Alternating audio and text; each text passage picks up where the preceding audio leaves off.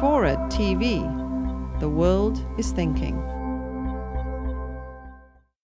One of the major figures in the book is Lieutenant Colonel Nancy Jacks. She's a spacesuit Ebola researcher who goes into this very lab, AA5, where she works with Ebola. And I tell a story, which I had heard from her at this point. I had asked her a question one day when I was interviewing her early on. I said, have you ever had a close call with Ebola virus? And her answer was kind of a shrug and, oh, sure, of course. Those of us who work with these kinds of hazardous hot agents, we all have our stories to tell about close calls. And I said, well, tell me what happened.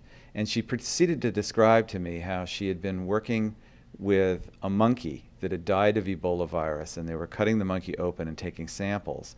And she had blood all the way up to the elbows of her spacesuit, blood that was radiantly hot with Ebola virus. And it was known to the Army researchers that a single infective particle of Ebola virus, if it makes contact with the human bloodstream, is enough to start an explosive fatal infection in a human being. And Ebola has a case fatality rate of about 95%. That is to say, if you become infected with the hottest strains of Ebola, your chance of surviving the infection are maybe 5%. This stuff is incredibly lethal.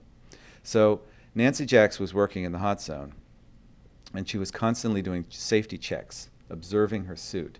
What you do is you constantly check your spacesuit for any sign of a breach in the wall that protects you from the hostile biological world that surrounds you in level 4. And she suddenly discovered that a hole had opened up spontaneously in her spacesuit, right in the bloody area. And then as she moved her hand around, she could feel blood, Ebola-saturated blood, mushing around inside her spacesuit. Now, she had a cut on her hand. The night before, she had been cooking for her kids. The colonel cooked for her kids. And she was opening up a can of beans, and she got a cut on the palm of her hand, which she had covered with a Band-Aid. So she immediately began to wonder if any of this monkey blood had gotten anywhere near the cut, the open wound.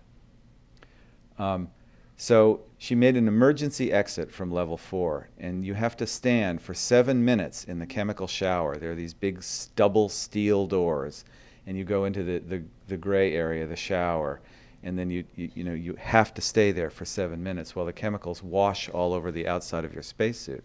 So she was standing there with blood inside her suit, knowing full well that while the outside of her spacesuit was sterilized, the problem was that the life form was inside the spacesuit with her. And the question was whether it was also in her bloodstream as well.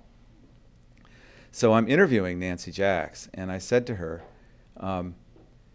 did you think you were going to die of Ebola? Were you imagining the effects that I've just described to you? And she said, no, actually not. And then she gave this answer that just cut me to the heart. She said, no. I was actually thinking about the fact that the kids were home with a babysitter, and I'd forgotten to go to the bank that day. And I was wondering, oh gosh, I forgot to go to the bank. Who's going to pay the babysitter if I'm breaking in the isolation hospital with Ebola virus? And who's going to cook dinner for them tonight? Jerry, her husband. Jerry's in Texas, and Jerry can't cook anyway. What's going to happen if I'm breaking with Ebola in the Slammer hospital, the isolation hospital? And I don't think that any novelist could quite make that up. I think it's the power of nonfiction writing. That answer had the ring of truth. It had an absolute power of plausibility, and it was a beautiful and powerful statement about mothers, children, love, and death all at once. And I was really quite moved by it.